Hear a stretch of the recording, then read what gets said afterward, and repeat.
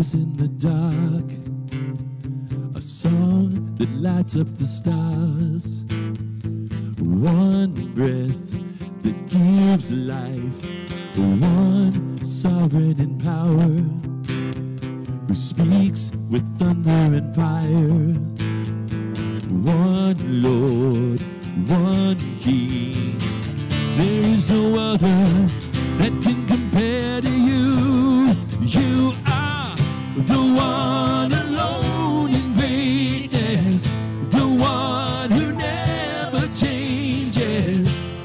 Jesus, you are the one who rose in power, the one who reigns forever.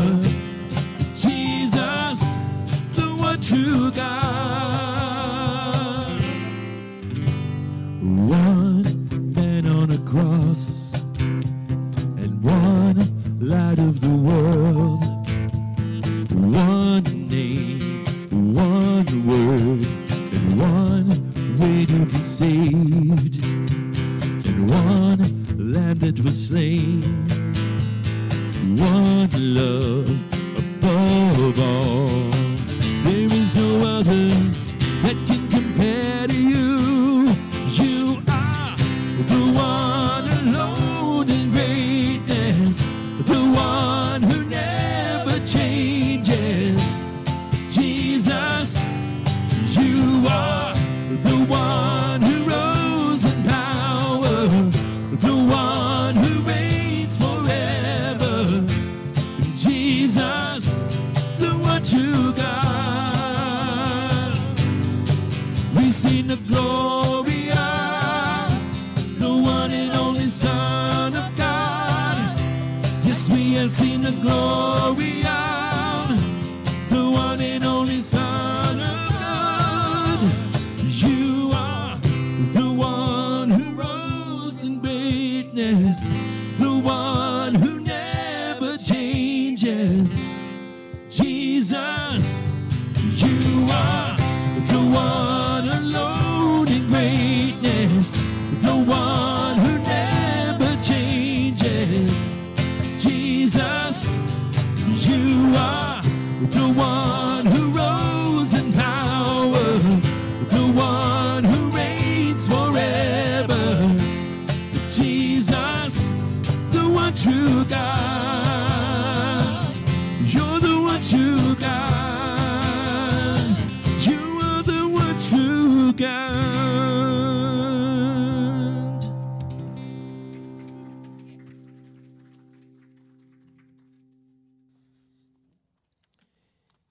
This morning I want to bring a message that's entitled Jesus Restores Our Lives.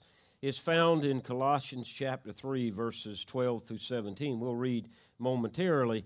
But you know, if we are in Christ, we have become new creations. Now, as a body in Christ and as believers, people who are not scared of churchy terms, those things make sense to us, that we are new creatures and a new creation in Christ. But, you know, we also know that when we come to Christ, we have to say goodbye to the old self. We have to say goodbye to Mr. Old Habits, and we have to say goodbye to the passions and the practices of the past, so that Jesus, who has restored our life, we receive the newness of life, the new man, so to speak, therefore new creations, and we are made in His image. Those things make sense to born-again believers, doesn't it? We understand those things. And yet, here in Colossians chapter 3, verses 12 through 17, we're given clear and precise instruction on what the new person in Christ should look like. Now, that's an everyday experience. That's every day for our lives from the point we become a Christian to now, as well as tomorrow and in the future. It's something we must refer back to see if we are putting on the right garments that this Scripture is challenging us to put on, so that we're representing that image, that we're representing that creation, that we're representing everything God has given to each of us in new life. And so, understanding that, we're told how to live life in Christ and that which has been restored and what it looks like as being restored individuals. A certain undeniable change has to take place for this scripture to come to life in our lives in Colossians chapter 3, 12 through 17. Let's read that. It says this in verse 12. Therefore, now obviously that word therefore is tying what has been previously said together with this passage. Therefore, God's chosen ones, holy and loved, put on heartfelt compassion. These are the garments that we're to put on.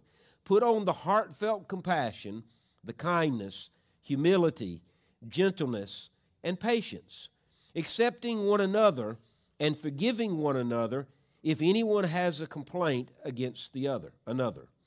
Just as the Lord has forgiven you, so also you must forgive. Above all, put on love, the perfect bond of unity. And let the peace of the Messiah, to which you were called in one body, control your hearts. Be thankful. Let the message about the Messiah dwell richly among you, teaching and admonishing one another in all wisdom, singing psalms, hymns, spiritual songs, with gratitude in our hearts to God. And whatever you do, in word or in deed, do everything in the name of the Lord Jesus, giving thanks to God the Father through him.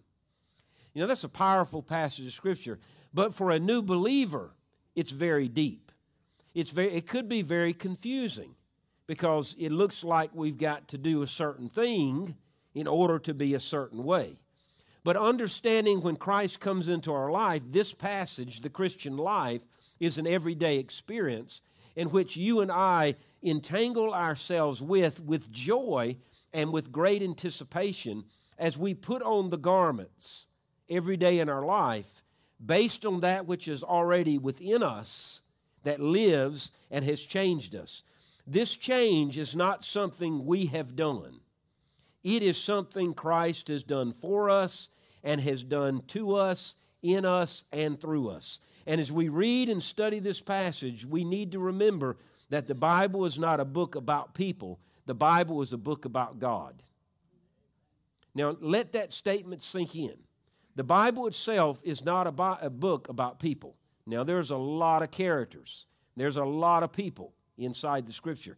But it is a book about God. You got to remember that everything's being told to us in Scripture is pointing these people to God and God making the change and doing the work and doing the service, doing the ministry. It is God who is being uplifted. It is God who's inhabiting the praise of his people.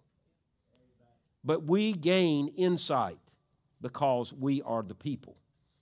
And so in this case, God deals with his people every day.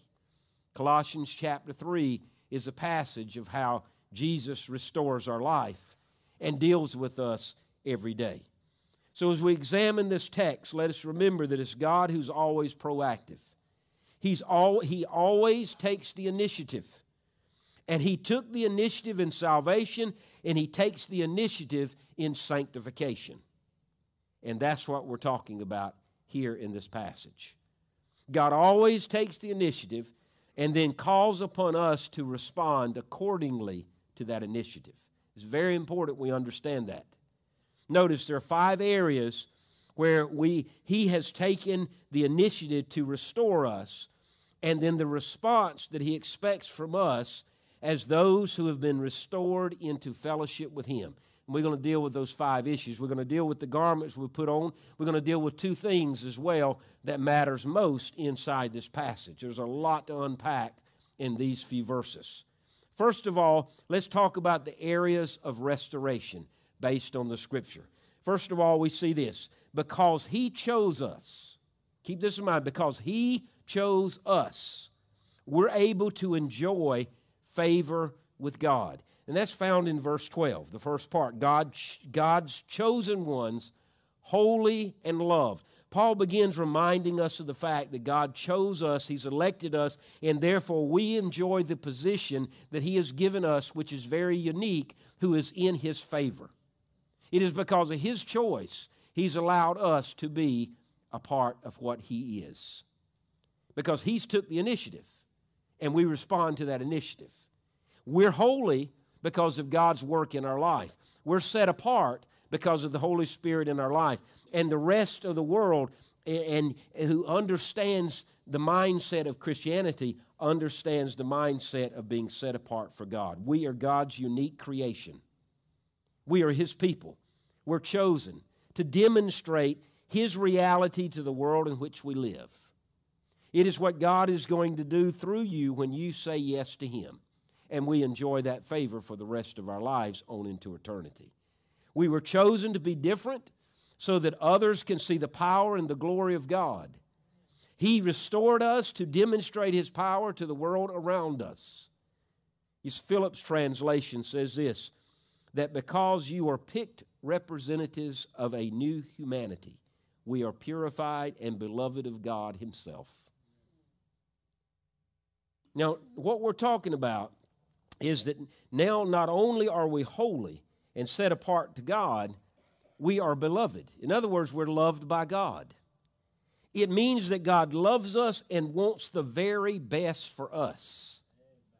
And the very best you'll find in His Word and passages like this in Colossians is one that just comes out at us to say to us, God is not bringing restrictions, He's bringing victory. He's bringing freedom, and He's allowing us to put on certain garments that will indicate that we are living in His image, that we are demonstrating who God is in our life. In Deuteronomy chapter 7, verse 7 and 8, it says, the Lord was devoted to you and chose you, not because you were more numerous than all other peoples, for you were the fewest of all peoples, but because the Lord loved you, He chose you. And because God loves us, He counsels us to put off the old man, to take off that sinful way of life, and to put on the clothes that you and I need for everyday life that will cover ourselves as we become His representatives that He's chosen for us to be. In the same word used in Ephesians chapter 6, we are to put on the spiritual armor of God. It is the same understanding that we're to put on certain garments that we live everyday life so that we can live a life not of war, but a life of peace. That we can live a life of joy, not a life of restriction. And those are garments worn by the person who has been changed by Jesus. And this brings us to our second observation.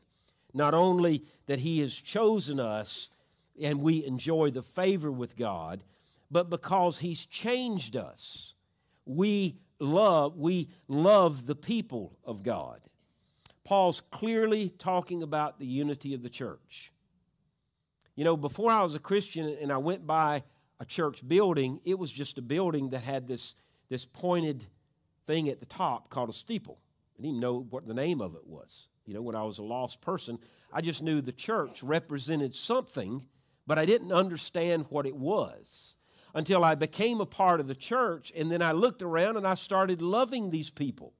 The people that I didn't have any idea who they were, their names, didn't know where they lived, I didn't know their background, but because I received Christ inside that body of people called the church, I began to love them.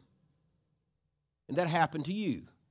Wherever you were, you began to love the church because you began to love the people of God.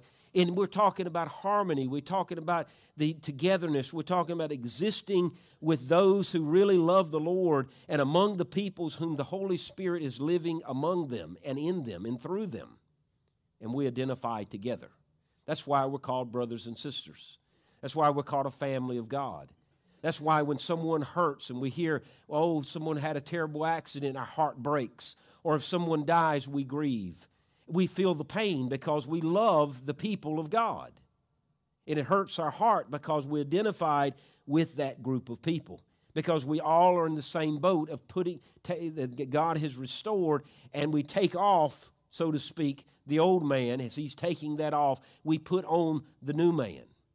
And we must put on every day the garments that represent Him.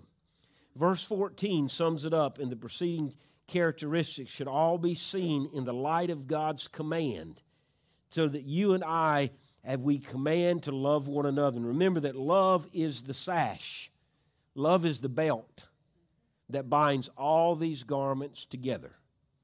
So let's talk about some 5 garments that are mentioned in Colossians chapter 3. First of all is the garment of heartfelt compassion. So it's the garment that you and I are to put on. This is mercy. This is sympathy. This is where Christians are a part of the same family, and we should not be indifferent to one another or cruel or harsh or impatient or all those things. But in other words, we're to be genuine. We're to possess a care. We're to possess a compassion. We care for the whole being of that person. We care for this sister of ours. We care for this brother of ours. We care for this family. This is nothing less than the feeling toward others as God feels toward us, and we are loved by God, therefore we love others around us. And therefore it is a heartfelt compassion. You understand what the Greek word for compassion is, the meaning of it? It means to be so stirred within you, all the way down to the lowest parts of your being. And according to Hebrew and Greek thought, it is the lowest part of your intestines. So now I don't mean to be gross here, but it is being so stirred for compassion, the deepest part of our being, that it causes us to respond because we care that much, all the way down to the lowest part of our bowels, that we're stirred deep within. That's why when someone hurts, you can't sleep. That's why when someone needs help, you've got to help them. That's why when someone calls your name, you've got to respond, because the compassion of God within you causes you to reach out and care, and you put that care in action, and it's through the heartfelt compassion. The second garment is we're to put on kindness. This is the sweetness of disposition. It's translated the generosity of goodness. A person who is kind has good things to say about others, is considerate of the feelings of others. Their words are tempered with grace and tenderness. A kind person is not abrupt, it's not harsh, but yet soft-hearted, genuinely cares about others. And I know we've all understand this phrase or statement. We meet someone and you say, you know, that person is so kind. You ever said that about someone? And you think, why can't I be? We can. And we must work at that. And we begin to put on that garment of kindness. And we begin to pray about it. And we begin to seek it. Because God is the epitome of kindness. He is the epitome of compassion, heartfelt compassion and kindness. And we're created in His image. We're restored by Him. So therefore, that garment is within us already. We just got to practice it and put on that garment. Every one of us knows someone like this, someone whose manner and smile communicates kindness. This too is evident of the Holy Spirit living inside the believer. So we're told to put on the heartfelt compassion, the garment of kindness, and third of all, we're to put on the garment of humility. This means that we're to submit ourselves to one another, putting the other person before ourselves, to have the proper estimation of ourselves. This means to be lowly. In God's economy, it is the lowly that are exalted and the proud that are brought down. And if Jesus humbled Himself even to the death on the cross, we too must humble ourselves every day. We live in a world where we're constantly bombarded to promote ourselves, to climb the corporate ladder, or to do more for yourself. Think about number one. We're bombarded with that every day. We see it. We're trying to one-up the next guy. But the pride is easily wounded. And in this crazy society, people even shoot one another if you get them mad on the highway anymore. The Christian should never possess this type of attitude. It's interesting to me how we come to understand our own sin of our life, and yet in many Christian circles, the sins of the heart, the sins of pride, the arrogance, the anger, the envy, the hatred, the mean-spiritedness, they're tolerated in our world today. But yet we understand self-promotion and humility, the conflict one another. And yet the well-adjusted person in the church understands that pride and putting ourselves number one only creates division and creates discord. Humility enables us to be servants. And yet humility helps us to understand and insist that others do not serve us, we serve them. Remember that God is always more concerned about the condition of the heart, for it is the heart that determines the actions, and it's the heart that determines the course of our lives. And so we put on this garment of humility. The fifth garment is that of meekness. We're to put on the garment of meekness. It is the willingness to suffer injury instead of inflicting it. Meekness is not weakness. Meekness is strength. Jesus was meek, and I would never call Jesus weak. Meekness from a biblical perspective is strength under control. And yet it takes greater strength to exhibit meekness than to burst forth with anger and to lose control. It's almost as if you and I put on the garment that keeps us bound to the restrict nature of who we belong to, and it's out of gladness that we work on not blowing up out of control, but being meek in the process. Number 5 is that we must clothe ourselves with patience. This is long-suffering, especially in the face of injury and insult. It is marked by the ability to respond in love when others treat us poorly. It's taking a deep breath. Years ago, if someone pointed their finger at me, I'm going to point it back. They push my button, I'm going to push it back. Now I would rather just walk away. If they push my button, I'll just giggle like the Pillsbury Doughboy. And we must clothe ourselves with patience. William Barclay says this: "This is the spirit which never loses its patience with fellow man. Their foolishness and their unteachability never drive to cynicism or despair. Their insults and their ill treatment never drive us to bitterness or wrath. It is the control under the midst of pressure." Patience is our own strength. In our own strength, should I say, is impossible. But patience in God's strength is possible. Patience is not something the world teaches us and practices every day. Just drive slow on the highway. Beep, beep, bump, bump, beep, beep, bump, bump. In fact, while the world may give lip service to these characteristics and yet patronize it in some way, we look to these traits to ascribe who we belong to. We look to these traits of compassion, kindness, humility, meekness, and patience. We look to these not as things we're scared of, but we're proud of, and we're encouraged to be a part of, to put on these garments every day, because we know when we put on those garments, we're representing someone beyond ourselves who's restored us, who's changed us, who's put us in His likeness, and we represent the characteristic of heaven when you put on those garments. So the question is, will we give into the worldly pressures and act like the world, the system of the world? Or will we allow Christ to control our lives and to live according to the mandate and the precepts and the principles, regardless of what others think of us? Because when we put on these traits, there are two things that are produced when these 5 traits are a part of our life, based on Colossians 12 through 17. And it says here that accepting one another and forgiving one another if anyone has a complaint against the other. So one of those areas, the traits that produce something in our life, when we put on those garments, it produces forbearance for one another. This means to put up with and tolerate one another. It means that we can endure. Have you ever known people you simply had to endure in life? Yes, we all experience that. But being around them may not necessarily be the funnest thing, if that's the word, that we can do.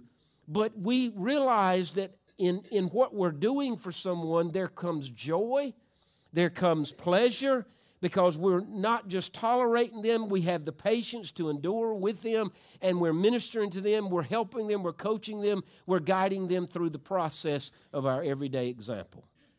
There can never be unity in the church unless we're willing to tolerate one another.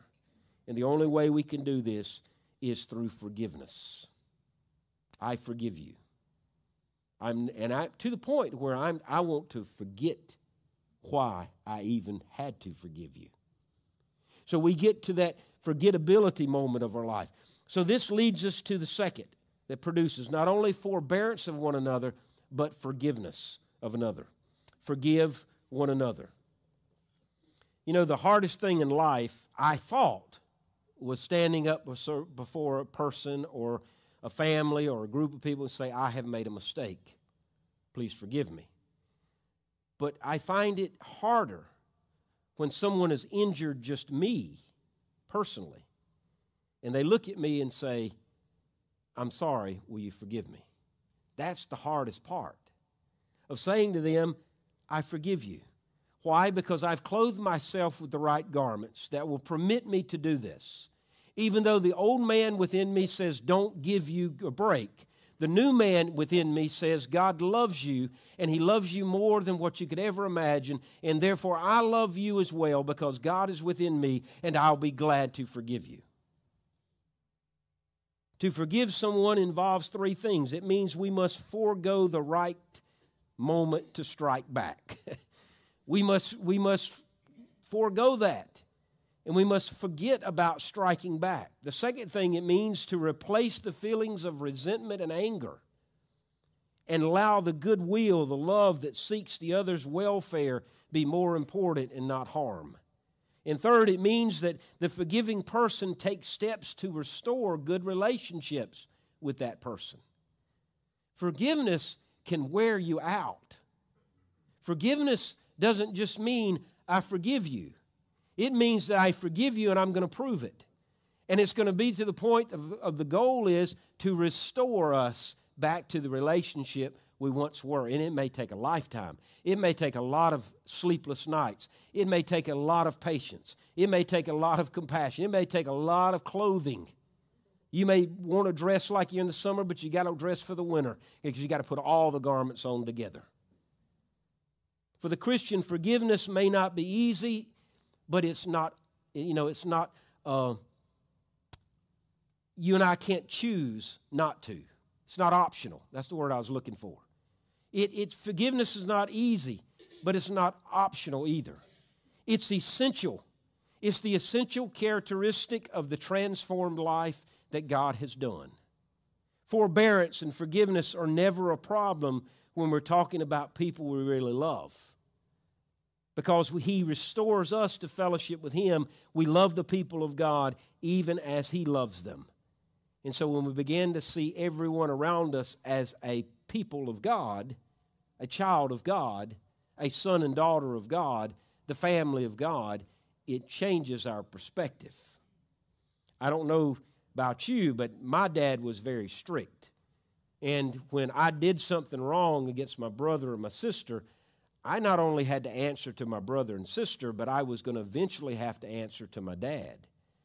And he always got home around 5:30. So if Mom says, well, you wait till I tell your father when he comes home, I'm thinking, please don't, Mom, because I know what was going to happen. I was going to be spanked, or I was going to be disciplined in some form of fashion, or maybe not allowed to play in the baseball game that afternoon, or not allowed to play on Saturday with the boys in the community. Something was going to come down the pipe that was going to change it. So, but when I began to look at everyone in my family around me, that they belong to a family, that my brother is loved by my father, my sister is loved by my father, I'm loved by my father, and we're all together sharing the equal love.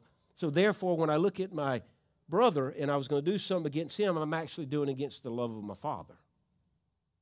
So when we began to look out into the community of Christian family, and if I'm going to do something against one member of the family, I'm actually doing it against who owns the family, who loves the family, and that's the Father. It changes the perspective, because not only am I injuring that person, I'm injuring the Father above. And so forbearance and forgiveness are never the problem when we're talking about the people who love one another. All right, remember we were talking about the areas of restoration because He chose us. We're able to enjoy favor. He's put us to the point where we love people. Let's get back to those other 3 areas of restoration. I said there were 5 of them. Number 3, because He's called us, we participate in the peace of God. Because He's called us, in verse 15, we participate in the peace of God. And let the peace of the Messiah, to which you were also called in one body, control your hearts. Let the peace of God control your life. The word called means to be summoned, to be called by your name, as if you have been summoned to the court or to the table of the king. And so we're all called to the throne of God. And the imagery here is God's called us out of the world to live in His eternal presence. And in this eternal presence, there is peace. And in our everyday presence, there is peace. There is no fighting between the people of God. So we participate in the peace of God. I think that this could make the greatest difference in my life and your life. If we as Christians could simply picture ourselves in the presence of God where His holiness, His might, His splendor, His glory were always on display, and there would never be any lack of unity or peace among them. And if we break into that and we injure someone else in the family of God, we're actually injuring the holiness, the mightiness, the splendor, and the glory of God. We're spearing it with hatred. So that's why He says it's important to put on the garments, understanding forbearance and forgiveness, so that we can participate in the peace of God in everyday life. What Paul is saying here is the peace of God should govern our hearts. It should control our lives. It should be the power of our hearts to the end that we are one as a body. Don't misunderstand me. There is a right way and a wrong way to have peace. The wrong way is to compromise truth for the sake of unity. Oh, I'll just go along with it instead of causing a rift, to allow the devil to get a foothold. The right way is by speaking the truth in love and forgiving as we do, and helping the person go beyond where they are to where they need to be. But because we're called and summoned into His presence, we are allowed His peace to arbitrate all the dealings with one another. That's why some things today don't bother you. 10 years ago, it drove you crazy. But today, it controls you. You're able to deal with that in a gracious, powerful way than you ever could in your life before. Because you're participating in this peace, and that peace is beginning to control you. You're summoned unto that peaceable spirit within you. Fourth is because He counsels us, we build up the family of God. There is so much we can say about the Word of God, about His promises, His power, His prophecies, and etc. The principles, the priorities. But the context of what Paul says here is the instructive nature of the Word of God as we meditate upon it. We digest it, or we ingest it as a spiritual food. He's talking about the fruit that was born from instruction. We're talking about the richness of His Word. We're talking about the fruit that bears in our lives. And that fruit helps us to build each other up. It teaches us. It instructs us. It admonishes us. The truth here is that we are one's keepers. We are accountable to God for one another, particularly in the local church. You see, in wisdom, we're to teach and admonish one another, and teaching is the positive side of the coin. It's where we positively instruct one another, where we share insights, we share truths, we share wisdom with one another. In Sunday school this morning, we were sharing about being saved. It excites us all in that room when we begin to share about our salvation experience, because unlike our lives, we're all different. There's one thing we have that's the same, and we're all saved by the sameness of God. And God restores us, and it brings excitement. And that instruction in teaching whelps up within us. And therefore, these insights, this truth, this wisdom that we have amongst one another can help us to build up the family that we identify with called the family of God. Admonition, on the other hand, can be negative. It's the side of the coin that means to warn or to caution. To go to someone, don't do that. I see that in your life. Don't do that. It's only going to harm your situation. It's only going to harm your marriage. It's going to harm your children. It's going to think about this before you do it. It's the admonition that says, I'm giving you the warning because I care and I love you and I want to see you not have to stand before anyone and say, sorry, I made a mistake. Let's ward it off before the mistake happens. And we help one another and coach one another along, to counsel one another, to teach one another, to admonish one another. And this is to be done in the attitude of praise, the attitude of worship, as we give God thanks for all that He's done. This is fascinatingly insightful when you and I understand our responsibility of building one another up. What the Scripture is teaching us is that our attitude should be one of praise and worship and gratitude and thanksgiving, because what we do, we're doing it for God's glory, for His honor, and He receives the praise, He receives the glory, He receives everything that's due His name. When someone says, thanks be unto God, I am restored. Thanks be unto God, I have been helped. Thanks be unto God that I was helped to not make that mistake. Thanks be unto God that I am what I am because someone cared about me. And last of all, and fifth, because He cares for us. Now this is probably, if we could reverse it in priority order, I'd put this as number 1, but I couldn't change the Scripture. And number 5 is we cherish the name of God. This is where we park. This is where we plant ourselves. This is where we gain insight. This is why we clothe ourselves with garments. This is why we get to the point where we submit. This is why we yield. This is why we give our life to God every day. This is why we live in His presence. This is why we give God thanks, because we cherish the name of God. Our gratitude calls us to be careful about how we carry the name of God every day. It causes us to be mindful of the fact that we're called Christians, that we belong to that. It is a privilege, it is an honor, and it is a joy. We belong to the King of Kings and the kingdom that is with no end. We belong to the eternal factor of which our lives are built upon here on earth in a temporal standpoint. We belong to the God who has created. We belong to the God who still creates. We belong to the God who saves, and we belong to the God who restores, who forgives, who puts us back in position to serve Him. And our gratitude should cause us to carry that name of Christ everywhere we go. We cherish God, and we cherish His name. This means that we do something in the name of Christ, we do it on His behalf. It is under His authority and is under His rule. There are many times, I guess, the pride within me wants others to know a little bit about what I do. But the older I get, I don't care what others know I do. I just do it. 10 years ago, 20 years ago, 30 years ago, let me kind of outline. I remember when I first became a pastor, each week I almost felt like I had to have an accountability to let the church know that I have visited a certain amount of people, or I have done this certain amount of things, so that I could have the right to be their pastor. But it's not about that. It's about the cherishing of the name of God. It's recognizing the fact that what I do and who I am is based on the name of God. It is based on Him being Lord of my life. It is based on Him being controlling of my life. We cherish the name of God in everything we do. And when that happens, it'll be a whole lot easier to understand compassion. When that happens, we'll understand kindness.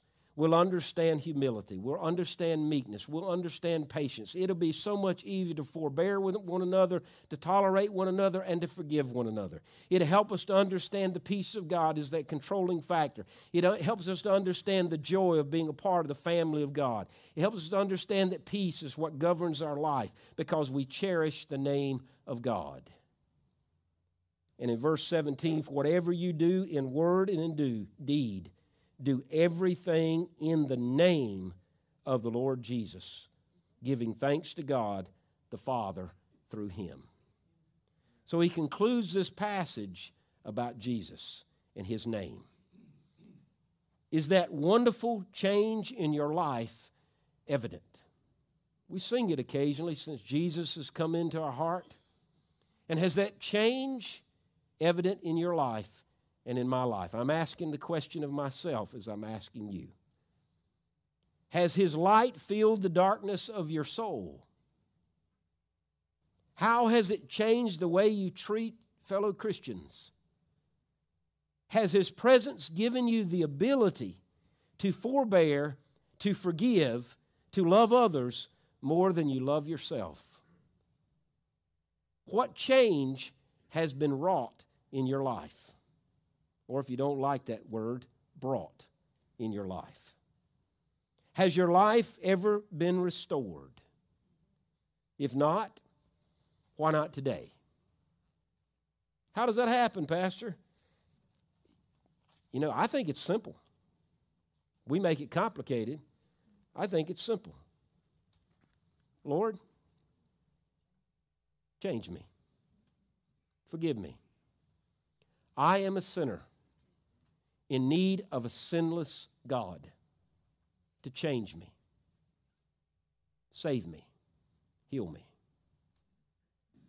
Years ago, one of the members, first pastorate that I had, I was preaching the invitation, and at that time, I judged the success of the sermon by the amount of people who came down the aisle.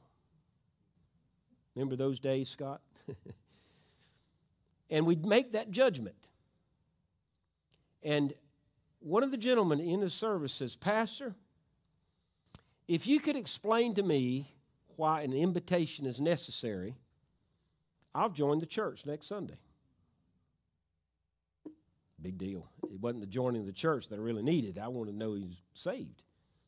I said, okay, I'll get back with you by next Sunday. And so I began to research the power of an invitation. You know where it began? The seat of sinners.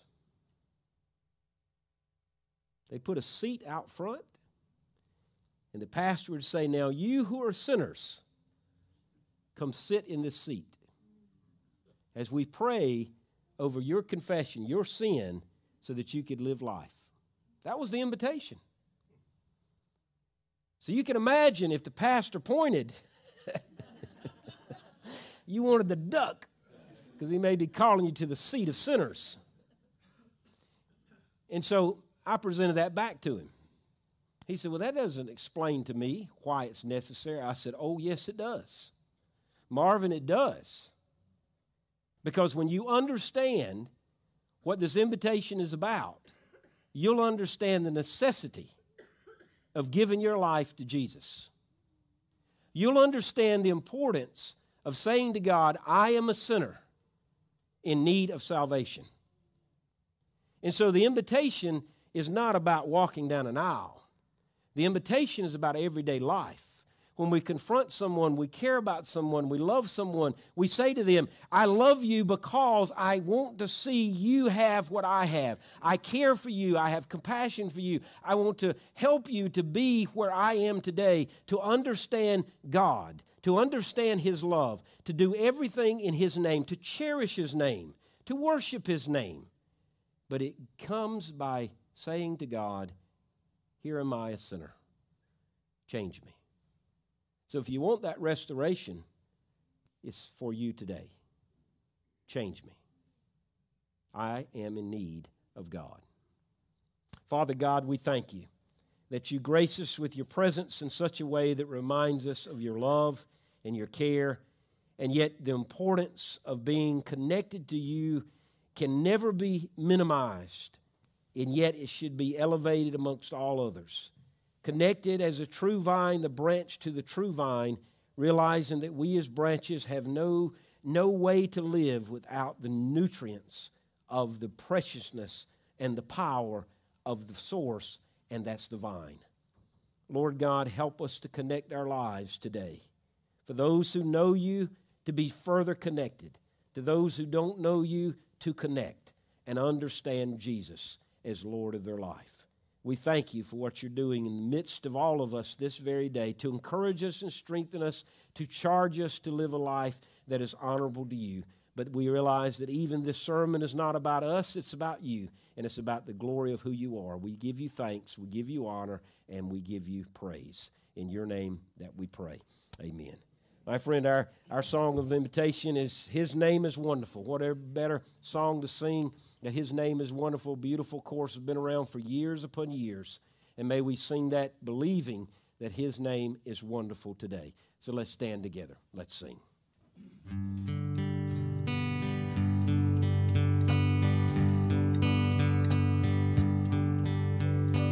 His name is wonderful.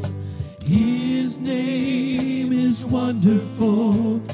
His name is wonderful. Jesus, my Lord. He is the mighty King, Master of everything. His name is wonderful. Jesus, my Lord.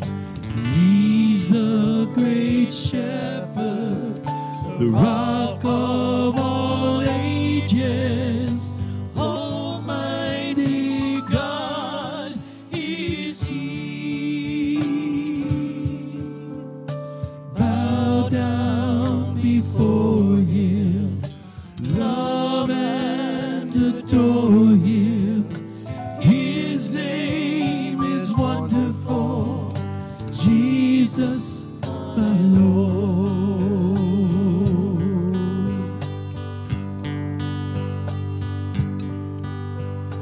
His name is wonderful. His name is wonderful.